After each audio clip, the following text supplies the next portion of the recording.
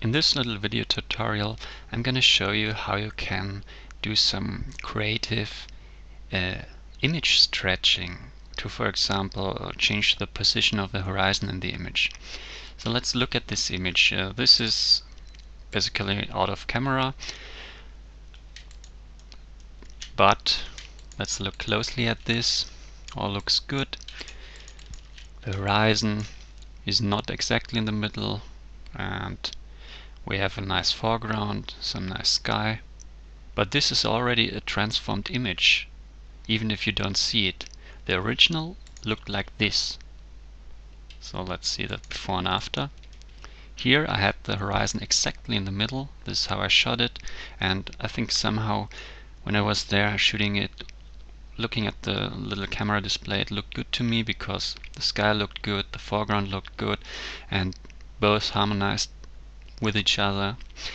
But now at home I thought, well, it would be great if I had a little more foreground and a little less sky.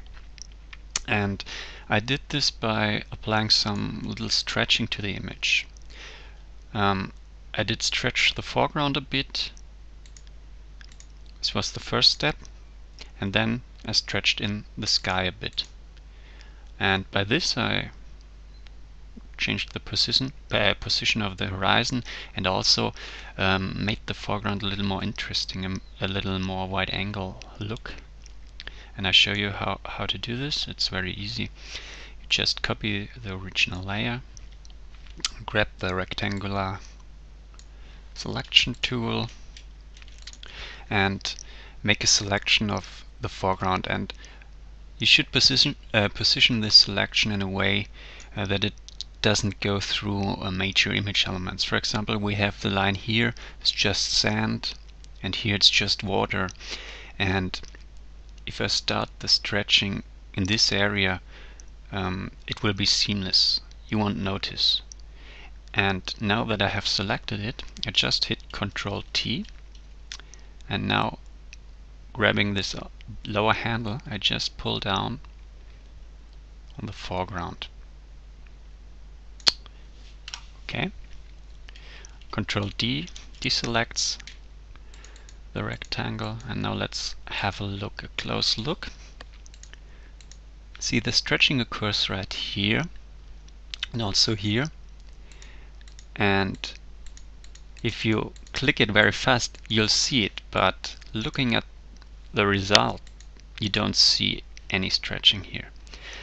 The important thing with the stretching is that you don't do too much.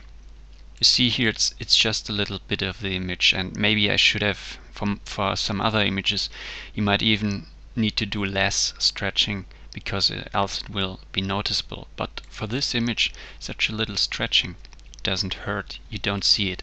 And also for the sky, I already have this one cropped, so basically up here are some more clouds. And what I did, I also stretched those, I shrinked the sky. Also I grabbed the rectangle for the sky, hit Ctrl T and pulled it down a bit.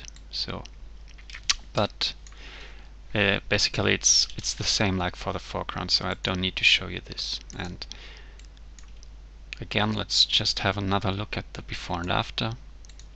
I think this one now looks a little more interesting, and I achieved this by very slight adjustments, which you wouldn't even know I did if I hadn't showed you. So always good to play around with an image a bit, and even such simple tools like rectangular selection can give you some nice results.